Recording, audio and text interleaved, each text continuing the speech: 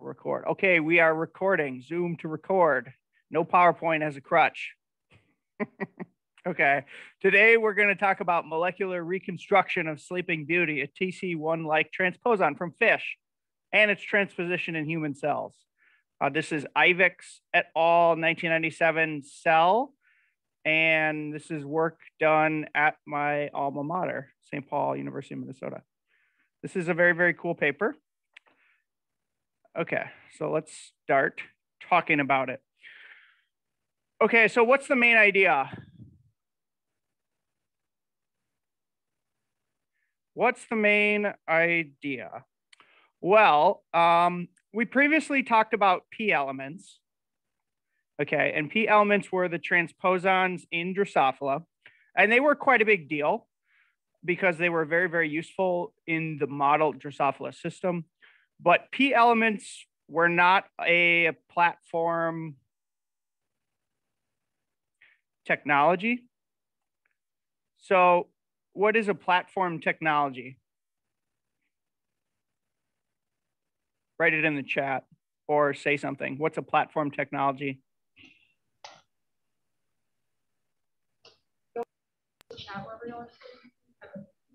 Platform technology, would it be basically a transposable element that can be used on a more broad range of models? Yeah, that's not necessarily just a transposable element, but anytime you see like platform technology, what it means is it's a technology that can be used in many, many, many different systems. So they're talking about this messenger RNA vaccine for the coronavirus as a platform technology. Maybe this is a system that could be used to immunize against many different diseases. That'd be a platform technology. So in our case, with respect to transposable elements, if the transposable element was able to be utilized in like all biological systems, it would be a platform technology. But P elements were not that. They were only really useful within Drosophila melanogaster. Okay, so this was kind of a problem. So these researchers were setting out to sort of like find a way to do transgenesis in vertebrates. Okay, and so if you want to do transgenesis in any organism, I've talked about this before, one of the first strategies you might do is to hack a transposon. Okay, so they had to find a transposon that was going to be useful in vertebrates and sort of like hack it so that it could function in the systems that they wanted to use it for. Okay, and just for brief review, transposons, or for those viewing this not having watched the other lectures, transposons are cut and paste enzymes.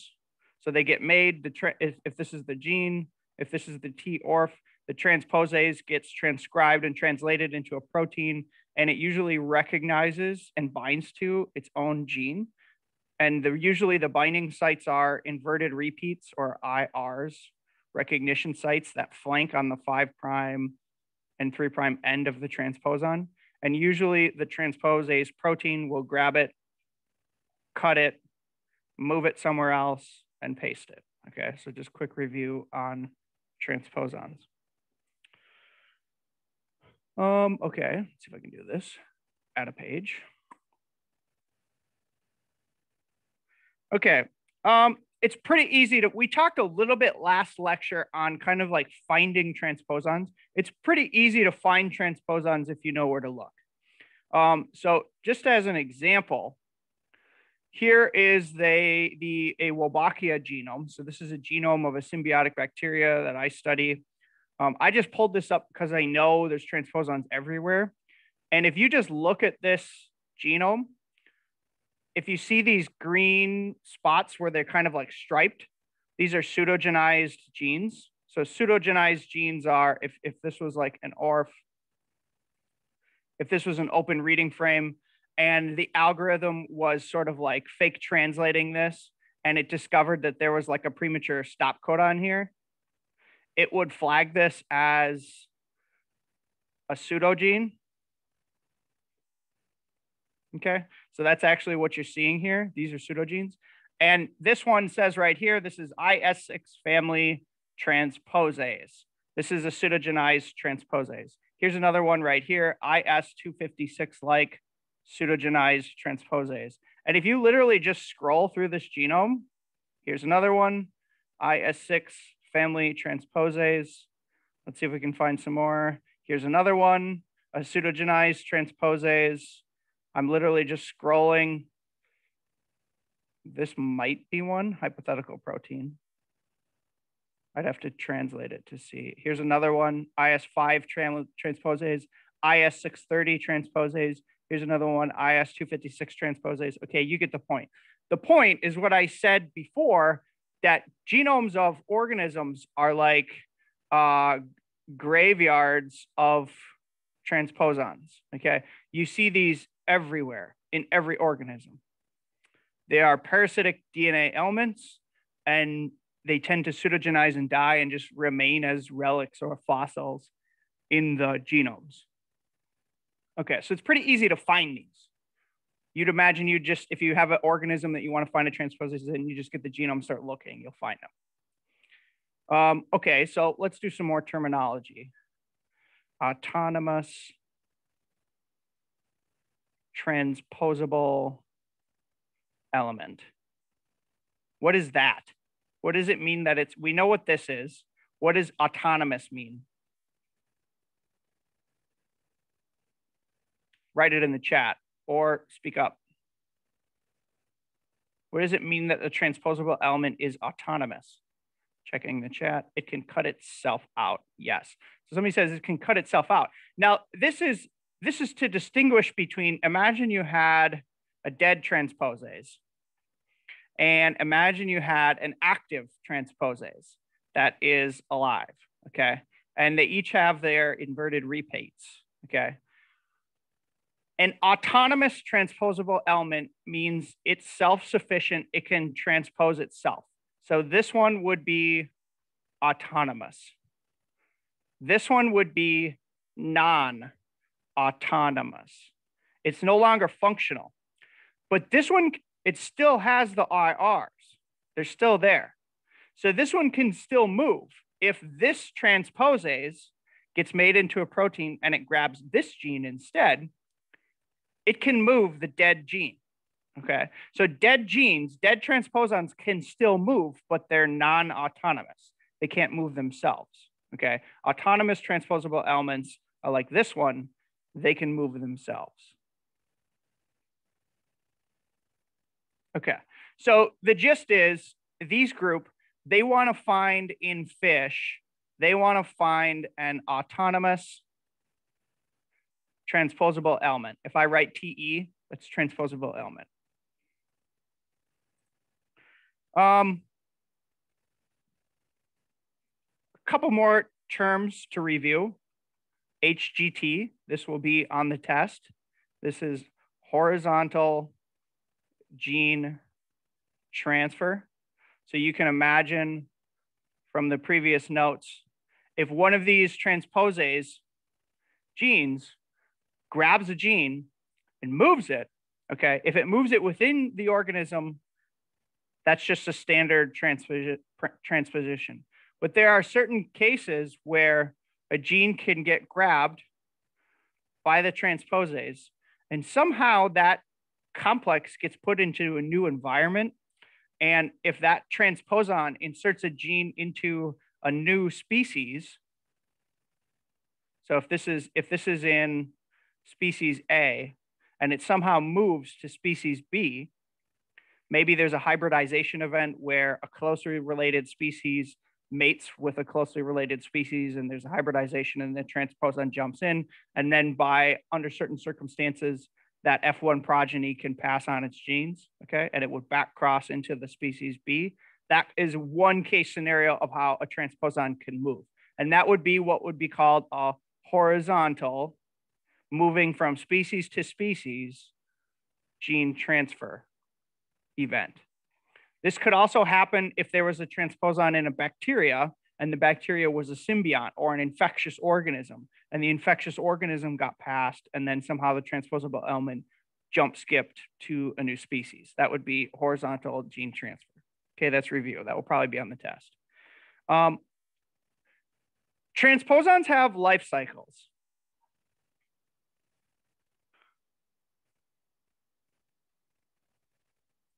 Okay, they essentially either live or die. Okay, and the way that they live is by persistent jumping. Persistent horizontal gene transfers keep them alive. If they stop jumping, they essentially get pseudogenized through a process which is called vertical inactivation. Okay, this was in the this was in that paper that we read. This term specifically, and I think what this means is, imagine you are a transposase T in the chromosome of an organism, and this organism, let's say this is F0, it mates, has babies, F1, F2, F3, Fn, on and on and on and on. Okay. Essentially, what happens over vertical passage of these genes, so from grandmother to mother to daughter, is every time you replicate that DNA, the DNA polymerase has an error rate. And so essentially, every time you replicate the DNA, you're firing a shotgun at the genome, and you're just going to get spontaneous mutations. And so after passages, generational passages, eventually this transposon is going to get hit by a mutation, and then it becomes inactive or dead. And then it can no longer jump, and it just sits in the genome and just continuously gets passage. That would be what's called vertical inactivation. Just sort of like randomly mutates and dies over generational passages. Okay. So if someone was to ask the question, why are there so many? I mean, I just showed you that genome, the Wolbachia genome. Why are there so many broken transposons? Why are there so many? The first reason is that natural selection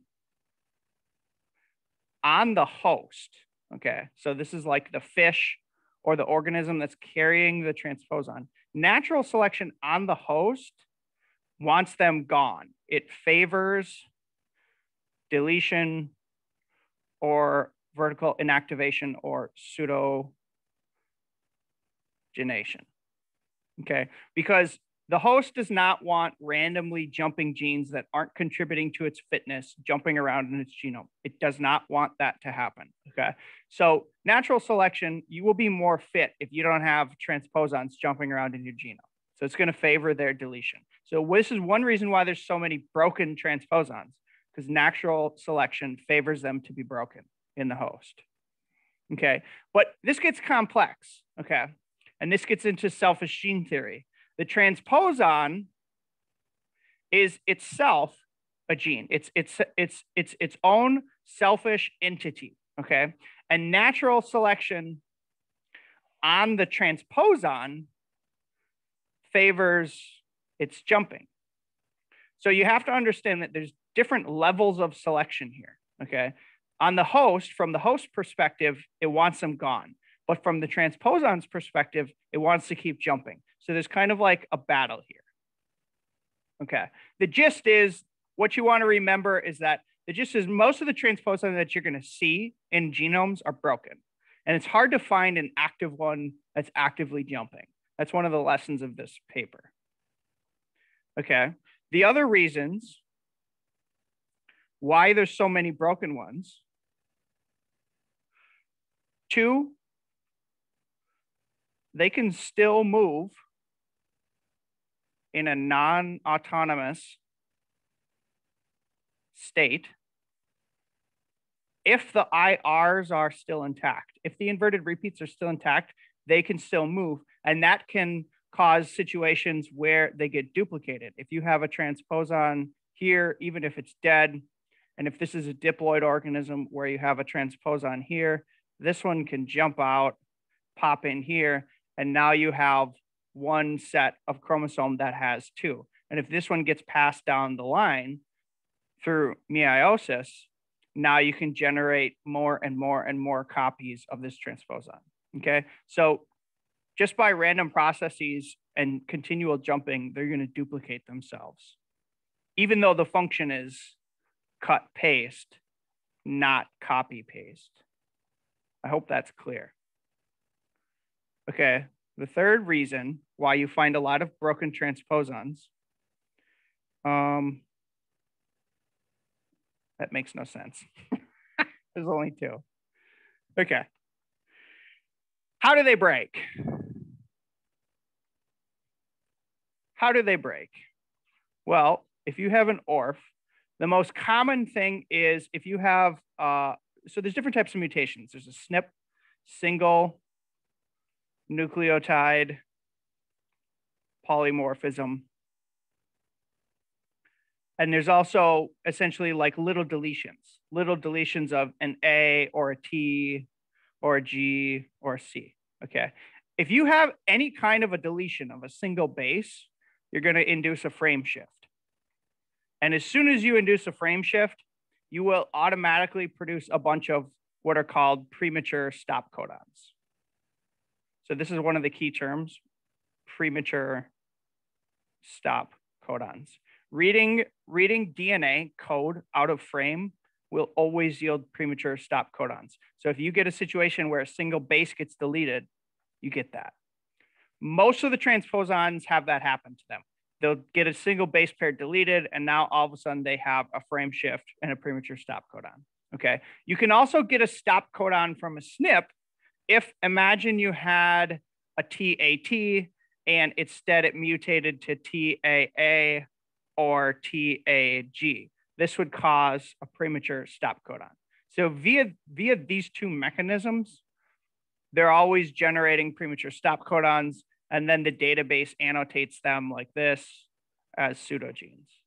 That's how it happens. Okay. So as a controversial side note,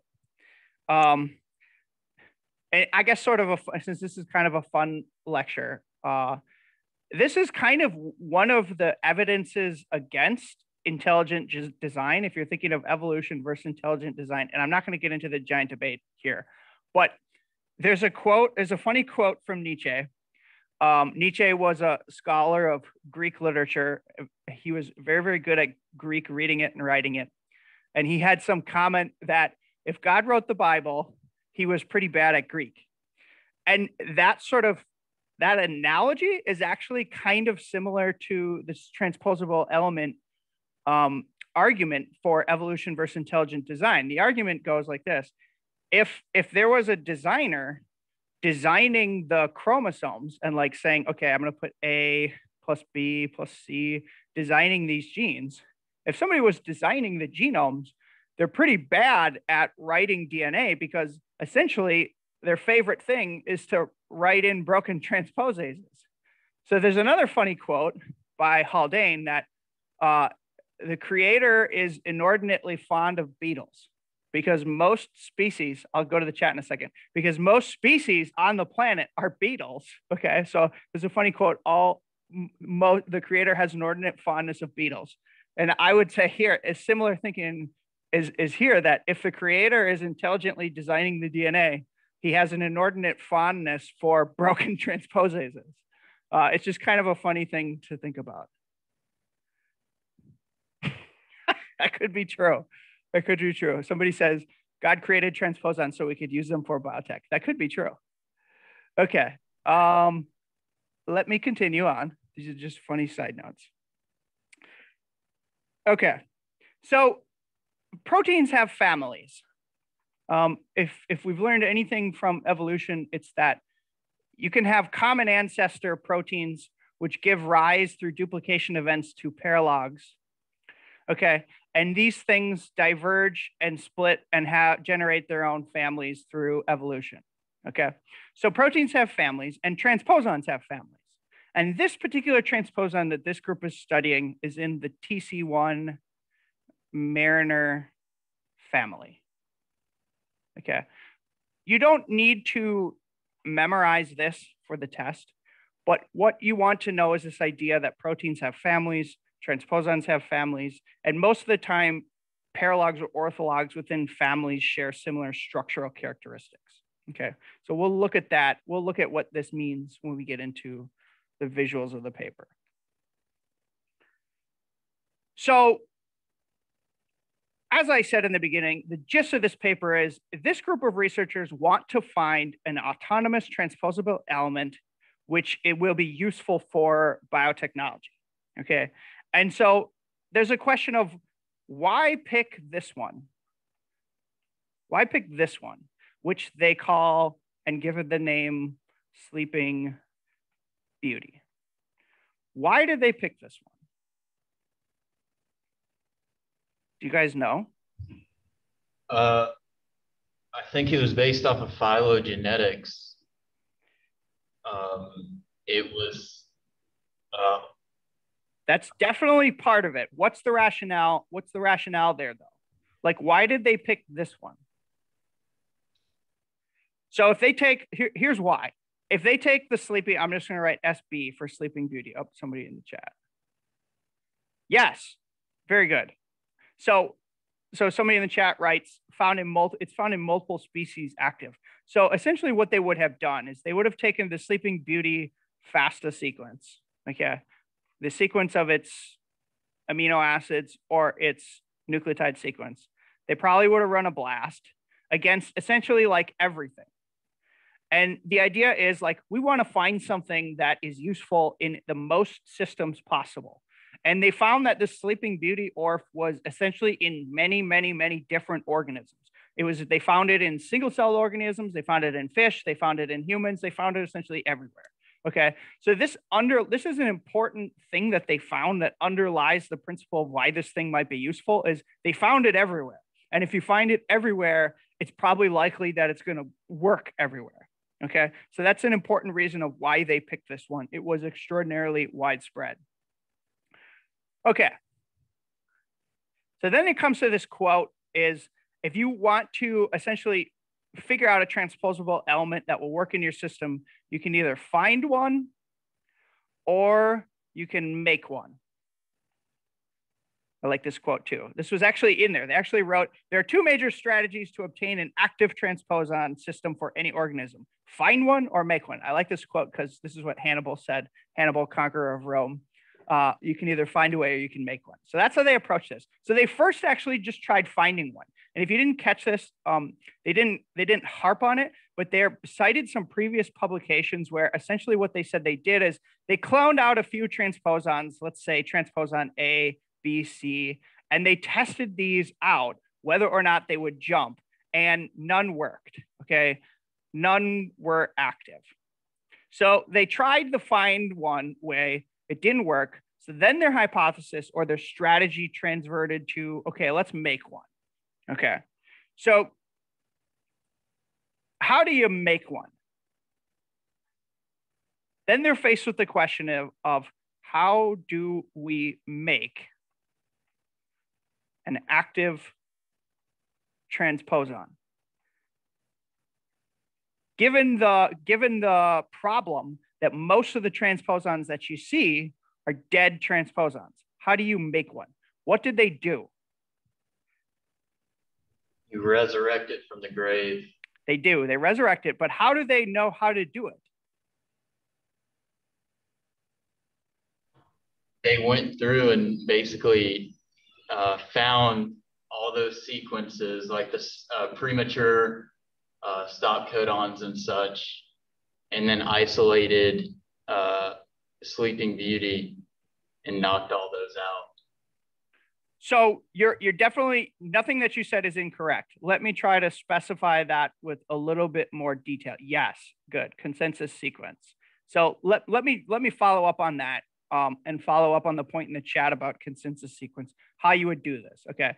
So the first thing that they did is they found a recent clade of fish that this thing had just expanded into.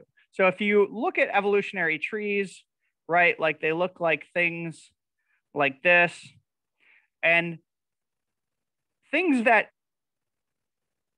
branched off recently, okay, those are going to be clades where they might have most recently been invaded by a transposon. And the rationale here is that if they're recently invaded by the transposon is going to be relatively close to an active state in terms of like acquiring mutations. So they found one of these fish clades that is kind of like a recent extant branch point, which is the salmonids. Okay, and I don't know anything about fish, but I know enough about biology. I can read this stuff. Okay, so salmonids was like a recent clade. They looked in that genome, and this is where these TC1 elements had most recently sort of jumped in. They most recently jumped into this clade. Okay, and within the salmonids, there were a bunch of different species. Okay, and they sequenced a whole bunch of these Sleeping Beauty transposable elements from these different species. Okay, and then they would have said, they would have gotten, let's say they got 10, 1, 2, 3, 10 different variants or sequences. They would have aligned them in the something like the cluster omega program, which I showed you. So they would have aligned them. And essentially what they would have been looking for was hopefully most of the sequences are exactly the same. So if you're looking in that program, you'll see little stars where all the residues match. But there might be some cases where this one has a variant here, and this one has a variant here, and this one has a variation here, and this one has a variation here. Now, if you look at the consensus sequence, okay, you know that these are probably mutations because they only occur in, say, like 1 out of 10. Okay, if they're only occurring in 1 out of 10 of the sequences, that means it's a mutation that's like spontaneously like arising. But if you have a sequence that's in 9 out of 10, like these stars, whatever these are, let's say this was an A, this one had an A, this one had an A, then that means that A is what we would call the consensus sequence. So based on aligning many, many, many transposable elements, they came up with a consensus sequence, okay?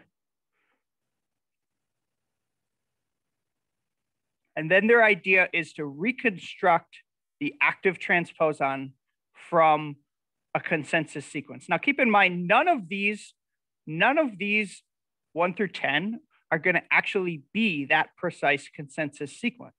They're going to have to create the consensus sequence by eliminating all the various mutations. And that's where the paper starts. Okay, so let's look at figure 1. And let's look at and analyze what this is. So I'm going to pull it up here so I can draw on it. Okay, so test. Okay, oh, something in the chat. Could you explain consensus sequence again real quick? Yes, okay. Okay, let me explain consensus sequence. Imagine you have A, T, G, T, T, T, T, T. Imagine you have this, okay? You create an alignment. Now imagine some of these are a little bit different. Okay, so let's say this is the first one. Imagine this one starts with a T. Imagine this one has a G. I'm introducing mutations here. I'm introducing literally like literal mutations. I'm popping them in. Okay, so we can look at these and we can see that most of the sequences here in this position are an A. Okay, 1, 2, 3, 4, 5. 5 out of 6 are an A. Therefore, the consensus would be A at that position. And they actually have a term for this. The term that they write is what's called majority rule consensus. That literally means they're just looking at the sequence from 5' to 3', and they're looking at each individual base, and they're calculating the probability at this position of what base it should be. And this one is 5 out of 6 are A's. 1 is a T. Therefore, the consensus is A.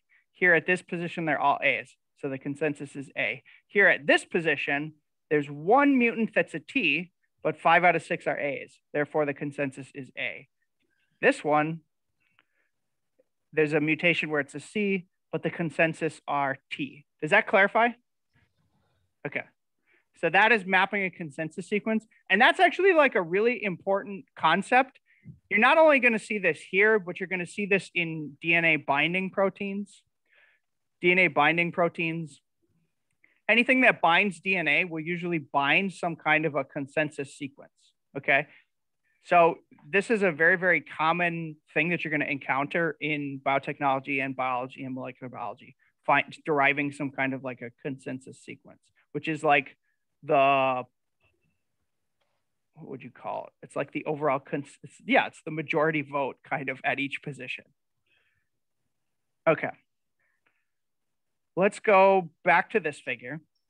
So here they're drawing out for you. Can you mute the classroom unless you want to say something? There we go. Thank you. Okay. So here they're drawing out for you the structure of Sleeping Beauty. It's from here. Here's 5'. Here's 3'. Here's an inverted repeat. Here's an inverted repeat. And you'll notice, like I said, this one is going in one direction, and here on this end, it's going in the other direction. So you wouldn't by eye be able to see this, okay? You have to blast this region against this to find that reverse complement to see this. Now, a couple other things worth pointing out, NLS. NLS, hopefully you guys know this now, is nuclear localization signal. Why does it make sense that you would find a nuclear localization signal in a eukaryotic transposon?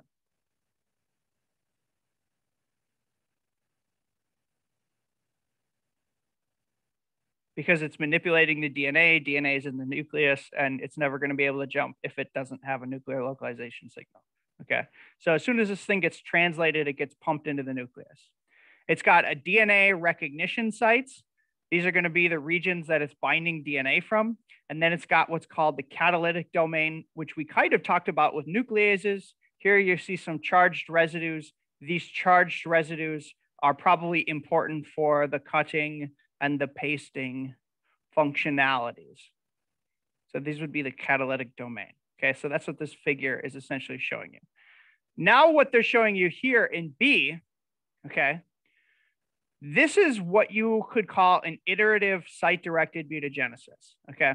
So this is the first construct that they started with, Sleeping Beauty 1. So they cloned SB1 into some kind of a plasmid, and the consensus sequence showed that it was different at each one of these black sites from the consensus sequence. So if they want to perfect the enzyme, they have to mutate iteratively every single one of these black sites to the consensus, okay? So they first start by just restoring the ORF. So what that means is an ORF is an open reading frame. And literally the definition of that means there's no stop codons, okay? I should say in frame. So what they first went through and they found all the premature stop codons and they fixed all the premature stop codons so that it could produce one single transcript which got translated into one protein transposase. That was the first thing they did. Okay, and at this point in Sleeping Beauty 3, construct 3, the ORF had been restored, meaning it could be transcribed, fully transcribed and translated into a full-length protein. Okay, but the activity had not yet been restored. So they continue to iteratively site-directed mutagenesis this thing. The next thing they restore is the nuclear localization signal. So they're fixing this piece here. And by Sleeping Beauty 4 construct, the NLS activity had been restored. Then they progressively keep mutating constructs, mutating it to the consensus. And at some point, they restore the DNA binding capability, which is probably mutations in this region, amongst others. And they keep mutating until a final construct, SB10, Sleeping Beauty construct 10, that one is equal to an active transposon. It's completely restored. And it's restored integration activity, and they actually measure that. Okay, so that's the gist of figure 1. Are there any questions on figure 1? That's pretty easy to understand.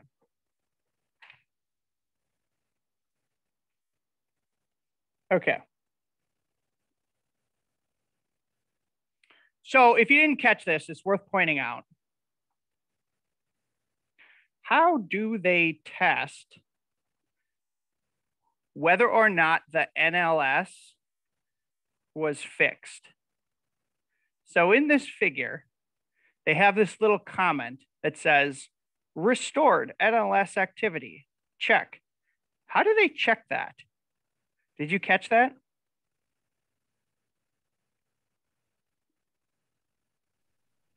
Did they use GFP?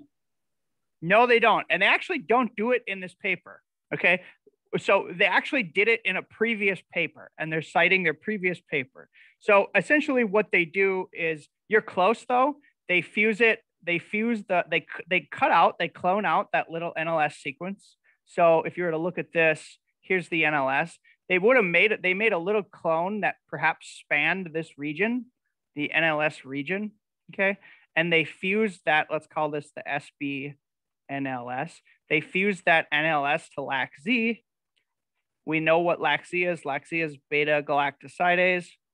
Beta-galactosidase is a marker that produces blue color. And so there's actually a whole nother paper that they cite, which they did prior, where they do this experiment where they repair the NLS first, they fuse it to LAC-Z, and what they would probably show in that paper, I didn't read it, but I'm just envisioning, what they probably show in that paper is the nuclei turn blue, which is evidence of LAC-Z getting into the nucleus. So if you didn't catch that, it's because they're citing that from a previous paper. The moral of this, of me pointing this out, is that most of, so this journal Cell, this journal Cell is a very, very prestigious journal. And most of the papers published in there are products of many, many, many years worth of work. Okay, so this paper is like work stacked on work, stacked on work. And when they finally got to the top of the mountain, they published this in Cell. But they're citing some of their prior work on this system. Okay, back to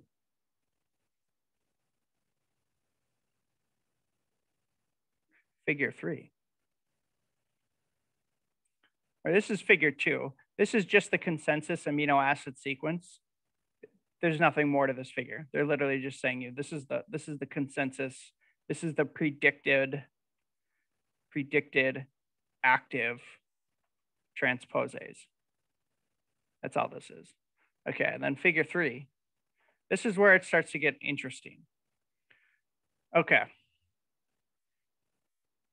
So the next thing that needs to be restored, if you look at this, the next thing that needs to be restored after the NLS activity is the DNA binding activity. So this figure is analysis of whether or not they have restored DNA binding capability. Okay, so here they're showing you Sleeping Beauty. Okay, here they're showing you this from here to here. This is a region that they think is the DNA binding region. Okay, so transposons obviously have to bind DNA if they're going to cut DNA out.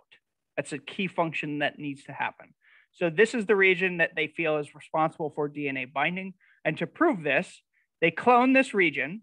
So they would have designed primers here and here, and they would have put a stop codon here. They clone it into a plasmid, fusing it to a 6-histidine tag, His6 tag, which is going to allow them to purify the protein. They put it in a PET vector, which is an IPTG inducible on lac operator promoter system.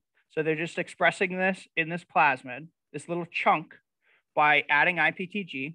Here, they're showing you what happens when they express the protein, okay? Here is where they add IPTG. This is minus IPTG. And you can see here, this protein right here in SDS page, which is this chunk being transcribed and translated, is made when they add IPTG, and then they can purify it on cobalt beads, which means they can purify just this and wash everything else away. That's what they're showing you here. Essentially, the point of this is here's what we cloned, here's what we made, and we can express the protein.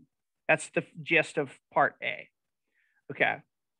Then part B starts to get important. Okay, this is a really important figure that you want to be able to understand.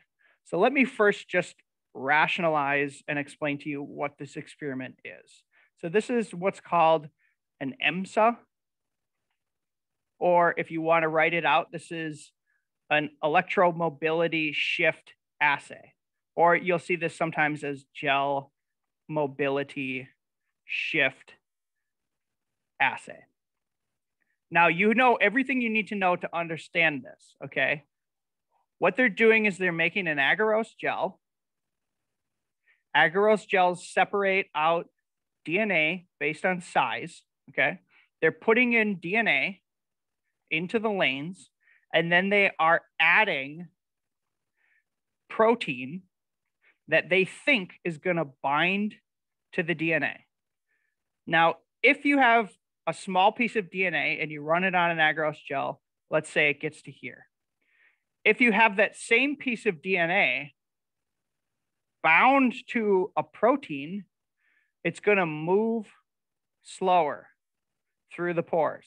That should be obvious because it's a bigger complex. It's no longer just DNA. It's DNA bound to a protein. And if the protein holds tight enough, it'll actually slow down the mobility of the DNA through the gel. And so will produce an upshift, which is why it's called gel mobility shift assay. It's essentially visualize DNA and see if protein X can bind DNA. So the gist of this is, of why you would do this is if you want to test if protein X binds DNA, and let's say protein X is this blue circle, you just test plus minus protein X. Does it cause any shifts? So it's a very simple concept, what they're doing here. Okay. So some of these are kind of like, they're kind of essentially like, okay, how do I want to explain this? First, just look at this. First, just look at these three. Here, this lane is minus, what do they call this little thing? They call it, it's this little chunk of Sleeping Beauty. So I'm going to call it Sleeping Beauty chunk, SBC, Sleeping Beauty chunk. Minus Sleeping Beauty chunk, and this is just the control. So without the Sleeping Beauty chunk, this is how far the DNA runs in the gel. This lane here is plus Sleeping Beauty chunk. If you add the Sleeping Beauty chunk protein, now all of a sudden this new band right here appears. It's an upshift. So you're seeing a gel mobility shift. What do you conclude from that data right here? What's the conclusion?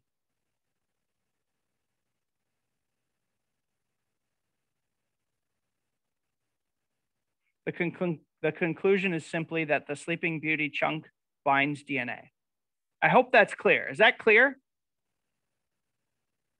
Yes or no? Yes.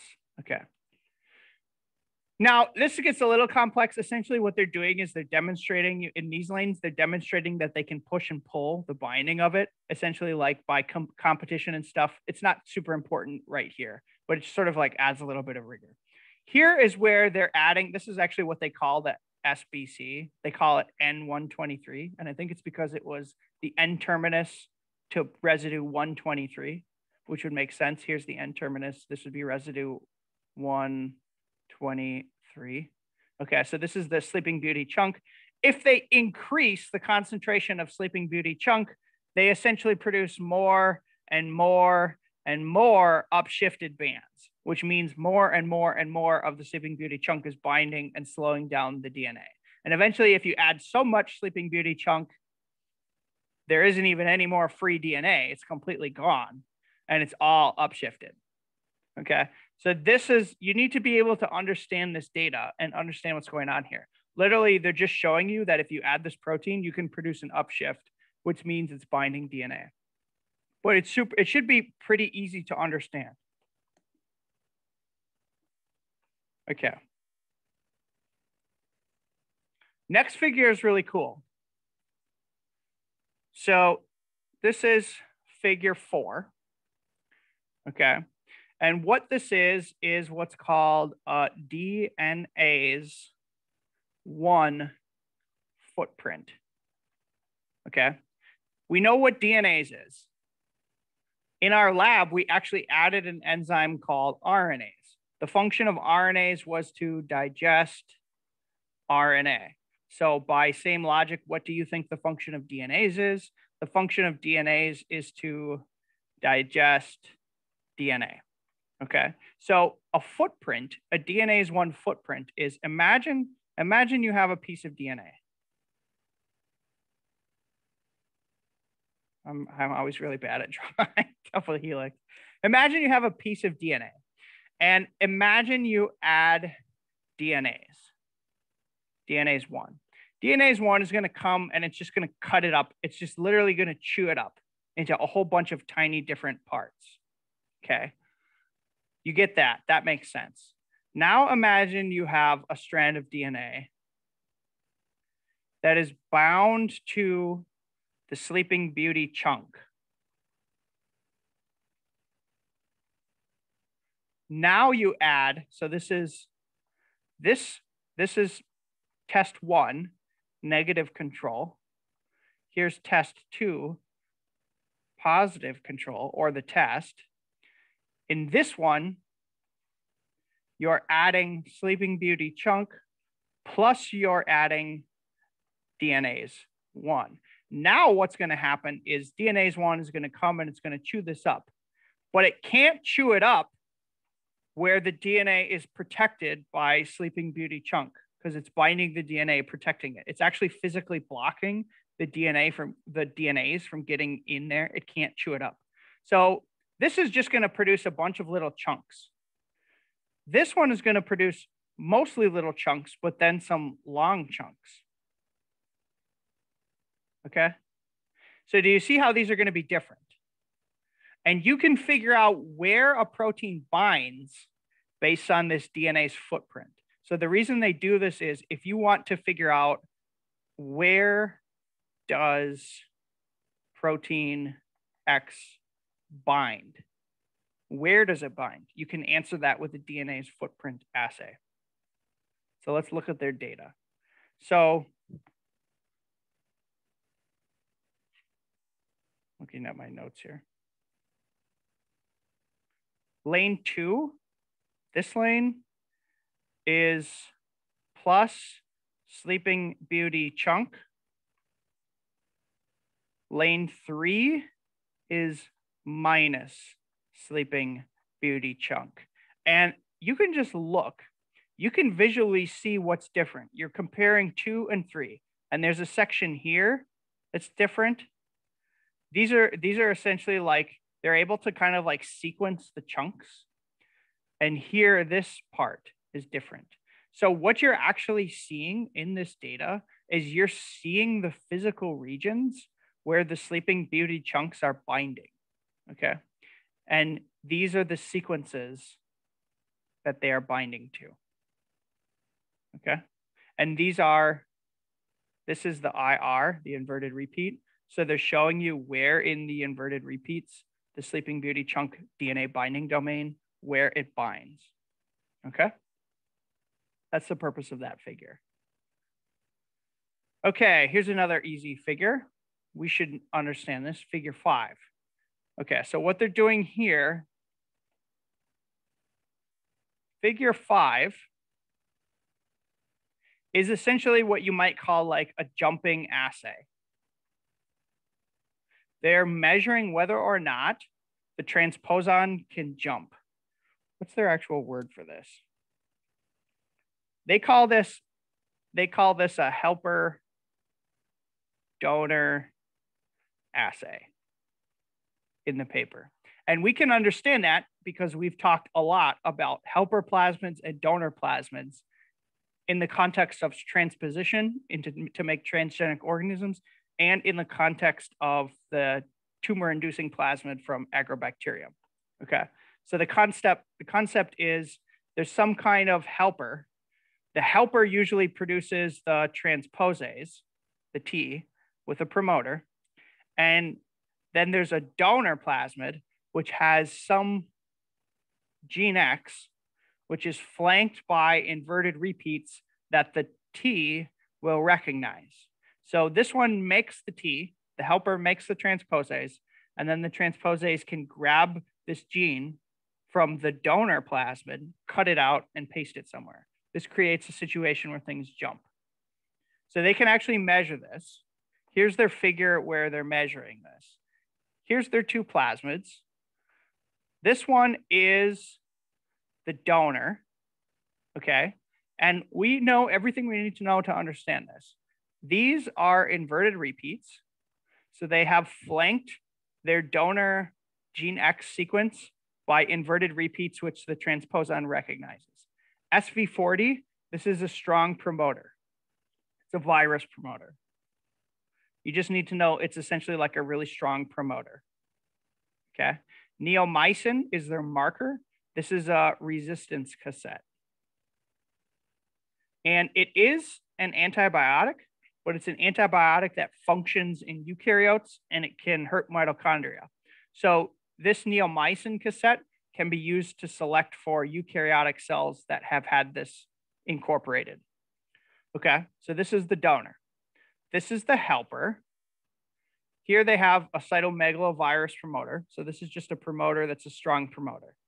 Okay, and as I showed you before, it's making the Sleeping Beauty transposase. This is actually Sleeping Beauty 10, the one that is putatively active. So if they put these two plasmids in a cell through transfection, so they essentially get the cell to take up these two plasmids, the transposase is going to get made. It's going to grab the neomycin cassette. It's going to cut it out, and it's going to paste it onto the cell chromosomes. And the cells will then become resistant to G418, which is gentamicin, which is essentially the toxic component that they're adding that the neomycin resists. Okay? It's easy to understand. Helper, donor, they're popping in a resistance cassette. Simple as that. So now these are the actual data. So what they're showing you are plates. And what you want to know is dark color equals neomycin resistance. So if you see dark, and really the only place you see it is here, if you see dark color, they have become neomycin resistant. That means this gene mobilized and popped in to these cells. So then you have to ask the question, okay, what's the difference between 1, 2, 3, 4, 5? And they're showing you the difference is these plasmids. Okay. So here they're showing you, this is a negative control. This is Sleeping Beauty in the wrong direction.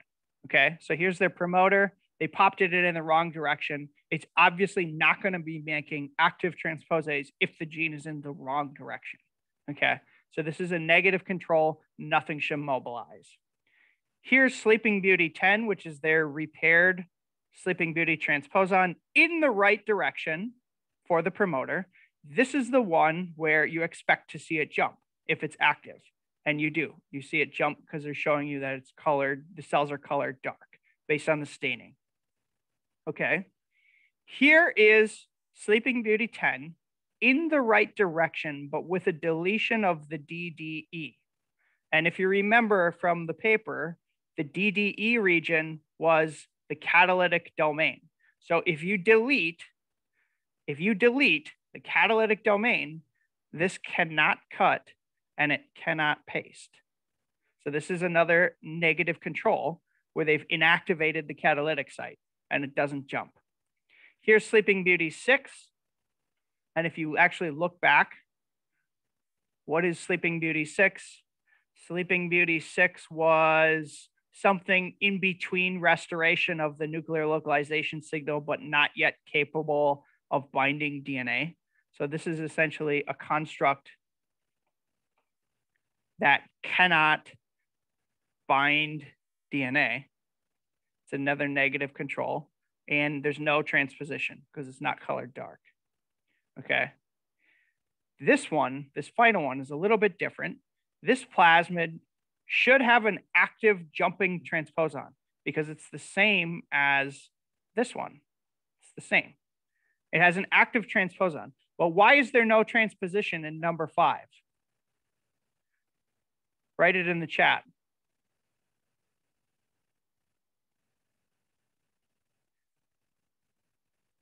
Why is there no transposition in number 5?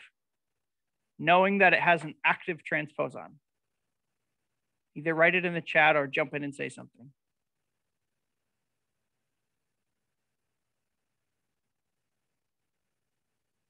Yes, very good. They've destroyed the inverted repeats.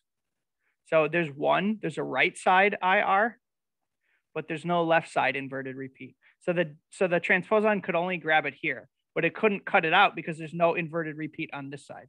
So in this case, they've destroyed the left side inverted repeat. It's another negative control. Okay. Now, the last thing that they do, so they've proven a couple things. They've proven that with respect to Sleeping Beauty, they can fix its NLS. They can fix its DNA binding. Okay, let's go through why they proved or how they proved each of these things. This one they proved by fusing the NLS to LAC-Z reporter in a previous paper. The DNA binding capability they proved by electromobility shift assay. Okay. Then they proved that it can transpose. And they proved this by the donor helper plate assay. Okay. And the final thing that they do is they map the sites of insertion. That's the final thing they do. So that's this figure. So this is what's called a southern blot. Okay. And in the lecture notes, I gave you the Wikipedia page for the southern blot. Essentially, it's just an assay where you take a genome. So imagine you have a whole bunch of DNA and you digest with restriction enzymes, which is going to cut the DNA into little chunks. You run those chunks on a gel.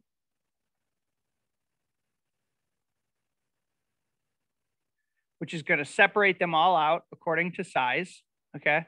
And then you add a marker probe, which can hybridize with your DNA and essentially like make it shine. So they're showing you all these sites where you're seeing product light up. These are all sites where the transposon popped in. So a couple interesting things that you're going to note from this is that in different clones, it's popped in different amounts of times. So in clone 1, it's integrated twice, here and wherever this is. In clone 2, it integrated probably 1, 2, 3, 4, 5, 6, 7, 8, 9, 10, 11 times, probably 11 times. Clone 3, it popped in twice. Clone 4 popped in once. So they're essentially showing you how frequently it pops in 8 different clones. And then here is essentially, they can take the sequence because they know what the transposable element sequence is, and they can map out where it hit. So they're showing you like upstream and downstream sequence in some of these inserts where it popped in. So they can map the sites of insertion. Okay, that's it. That's it. And this is like I said, this is a seminal paper on transposons. It's in a really rigorous journal. It's a great paper. It's easy to understand. I would really encourage you to read through and hopefully look at the data. Make sure you understand the data. And if you can understand this paper, that means I've done my job and you're essentially like at graduate level intelligence in terms of molecular biology. So I feel quite proud of myself if you can understand this. Are there any questions?